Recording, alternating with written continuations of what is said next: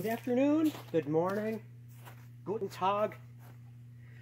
Welcome to the continuing saga of the crossbow.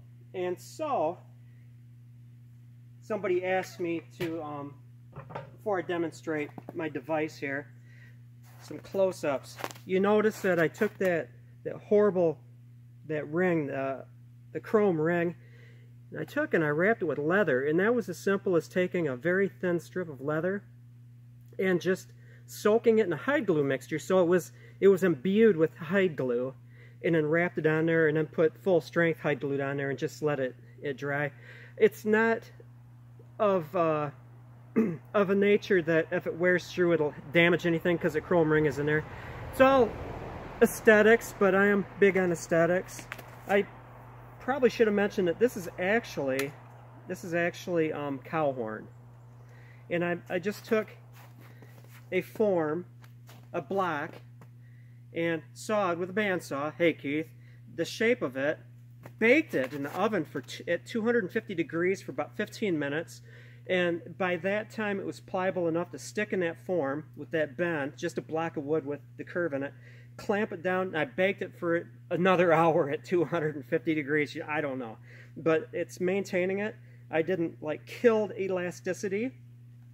It was funny. I'm thinking I needed to make this longer, make a longer one. It's a 2-ply reverse twisted string, so I just added length to it. So everything is good. Everything is good. Beautiful thing. Now what I have here, this is a very slack string. I am still waiting for the sinew to cure, so I'm not going to stress it too much, but I'm going to show you how this device works. And I couldn't find a hacksaw. And so what I did is I just took this was a spade bit for that pin right there, and chucked it in a drill, hand drill, and took a triangular file and just filed it enough through there using the drill as a lathe to the point where I could snap it. And so that's how you do things. If you don't have the right tool, you find a tool that works. And so here's how this works, and again it's kind of a slack string. And whoa, pardon me. I'll get that out of the way here.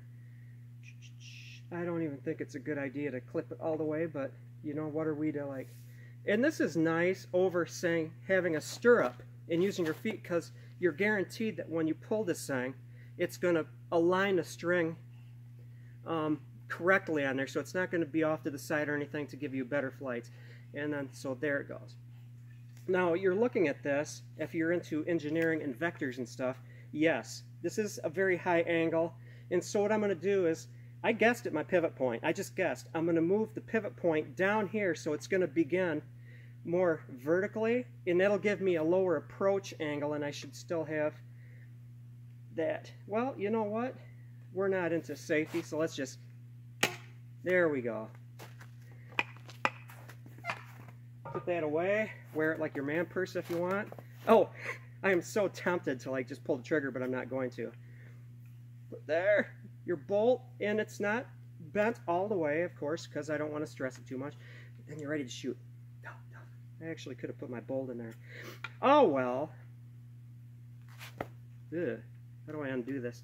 I guess I'm just gonna do it in the house when I can take my shoes off and put my feet there. But anyway, some close-ups. Top view, front view, this is pretty slick, that horn, and the horn on the butt, trigger mechanism. Whoa, I almost did it. Although, you know, who are we to be scared? Dry firing it at that is not going to hurt it. Now, if it does hurt it, it deserves to die. We are not in the safety. We are weaponeers. I like that. I just coined that phrase.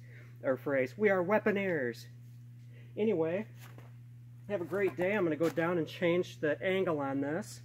And yes, I'm sure people were cringing when I dry fired it, but trust me, it's not going to hurt it. Not when the string is that loose and it was barely, I don't even know the terms. I'm getting confused between crossbow terms and bow terms. Bended. It wasn't that bended. There we go. Have a good day, and thank you for watching. That's it. I mean, I just need to make the string to string it, and the crossbow string, and some bolts, and I'm done.